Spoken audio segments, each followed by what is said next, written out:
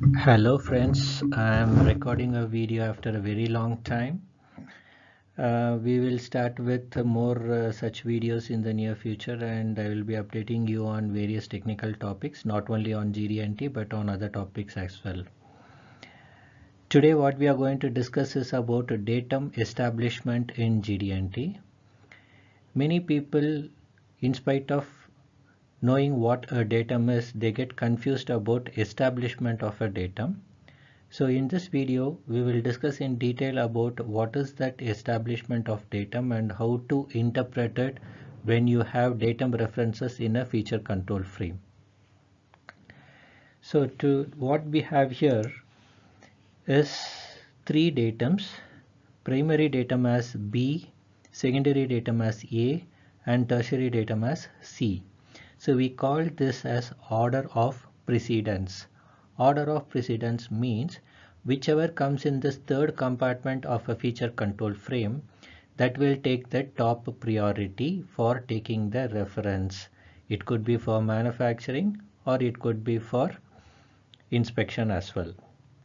So here B will become the first feature, datum feature, which will come in contact with the datum feature simulator first. A being in the fourth compartment will take the second priority. So this will be the second datum feature which will come in contact with the datum feature simulator. And the fifth compartment is having C, which is a tertiary datum, which means it is a third priority. So that would be the third datum feature which will come in contact with the datum feature simulator. So we'll take one example to understand this ABC, what I really mean. So here we have a drawing with three datum feature symbols A, B, C. So in this, the bottom surface is taken as A, this backside surface is taken as B, and this side surface is taken as C datums. Three datums are there, and all these three datums are taken as a reference to make these two holes. And in this feature control frame we have A, B, C. So here A becomes primary datum, top priority, B becomes the secondary datum, second priority, C becomes tertiary datum, which is third priority.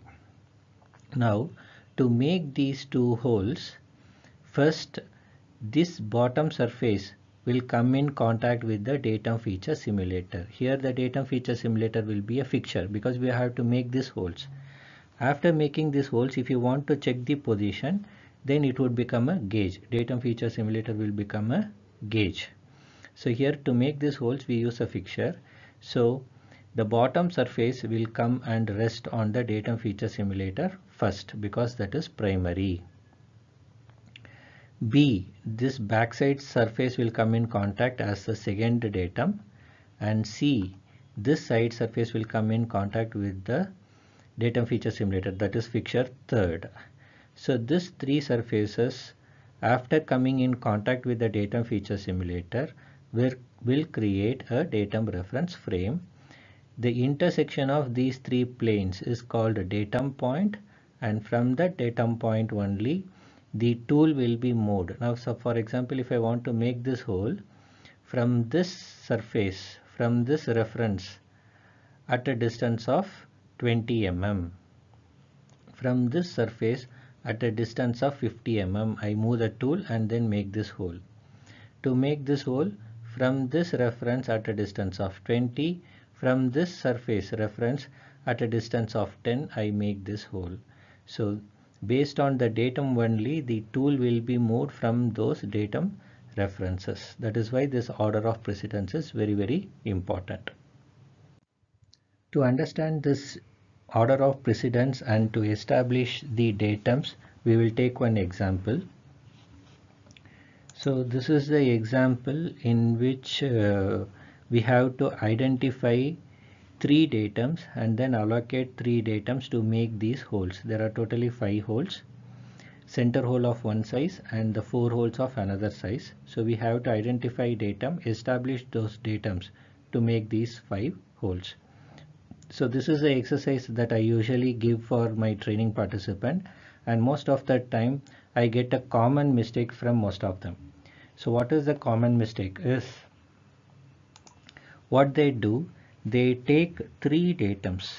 They take this surface as primary datum A, and they take two surfaces, these two side surfaces, as B and C.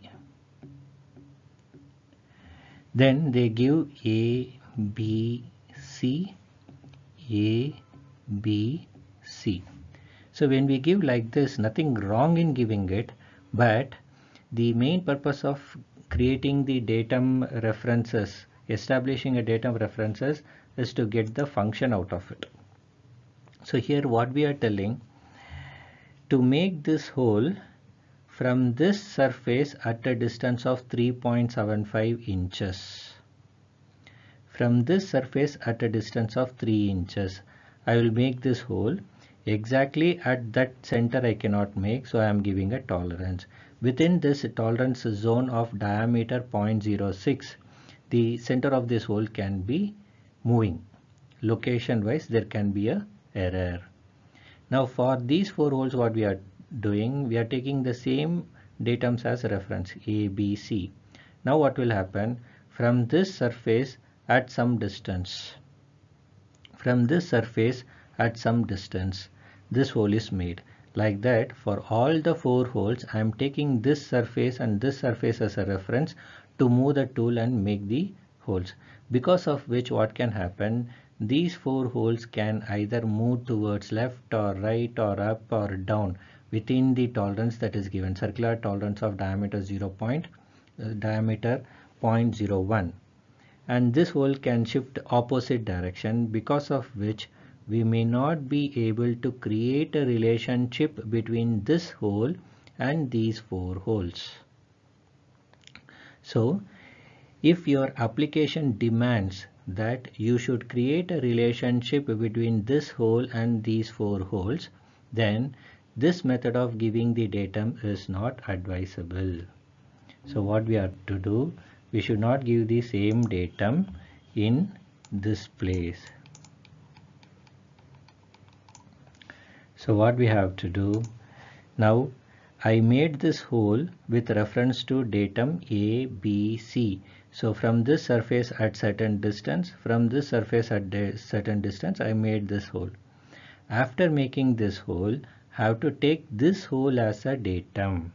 So how do I take that hole as a datum? I have to create a new datum, fourth datum. I draw it in a different color so that you will be able to understand it. So I can take this as datum D. Now what is happening? I am taking this center hole as a new datum reference. Now what I will do here, for the four holes, I will give A and D as the new datum. Now the moment I give A and D as the datum, what is the meaning is, to make these four holes, I am taking this bottom surface as primary datum, which means the part will rest on the fixture on this surface. Then have to locate the part on the fixture using this hole. The moment I locate this hole, what will happen? The axis of this hole will become the datum reference for me. From this hole at a distance of 1.75 inches in X direction and 2 inches in Y direction, we are going to make this hole. Like this, to make all the four holes, I am taking this as the origin reference from which I go in XY direction and then make these four holes. Now by doing this, what will happen? This hole being an axis, these two vertical planes which are created by this axis can rotate, which means that we may end up getting four holes like this. The distance X and Y coordinates would be maintained, but the holes will be of different orientation. So if you want to arrest that orientation, if you don't want this rotation to take place, then what you have to do, you have to add one more datum, tertiary datum, either by taking C or B. Here it is our intention of taking the tertiary datum is to arrest the rotation. That means if I place this part onto a fixture, the fixture will have only a bottom surface to rest and a pin to locate. So this part can rotate on the fixture. I want to arrest that, means I have to create a barrier either in this surface or in the surface so that the component will not rotate on the fixture. So to communicate that to the manufacturer, I have to either take this or this surface as a tertiary datum. So if I take D, B, then what will happen? This, now the B is taken as a tertiary datum, which means this bottom surface will also be butting on the fixture, which the fixture will not allow the component to rotate. In this condition, we are going to make these 4 holes. So when we make this, then we have established 2 different datum reference frames. One is to make this hole a datum reference frame taking bottom surface as primary datum, this as a secondary datum, this as tertiary datum. So the origin of measurement will be this point here. With that, I made this hole. After making this hole, I use another fixture where this surface will be resting, this hole will be located, and either this surface, in this case we have taken B, so this surface will be butting against the fixture, and then I make these 4 holes so that the rotation of these 4 holes with reference to this can be avoided. Now what will happen, if on the part, if the hole is shifted onto the right, then I am taking the reference of that axis, so these 4 holes will also move towards the right within the tolerance error. So we are creating a relationship between these 4 holes and this center hole by establishing a new datum D. So for this, the datum reference frame will be created by using A, D, B. So what will happen? A is the bottom surface, D is this axis with vertical plane and horizontal plane, B is this plane. So now the new datum reference frame will be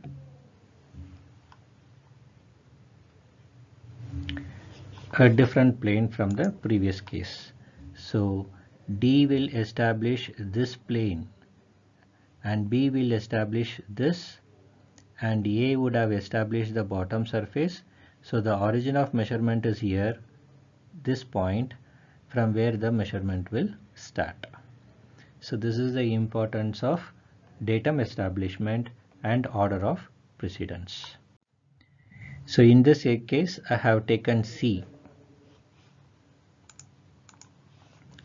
In this case, I have taken C to avoid the rotation, which means this surface will be butting against the fixture to avoid the rotation of these 4 holes. Hope this video will clarify on how to establish datum and how the datum references are taken. Thank you.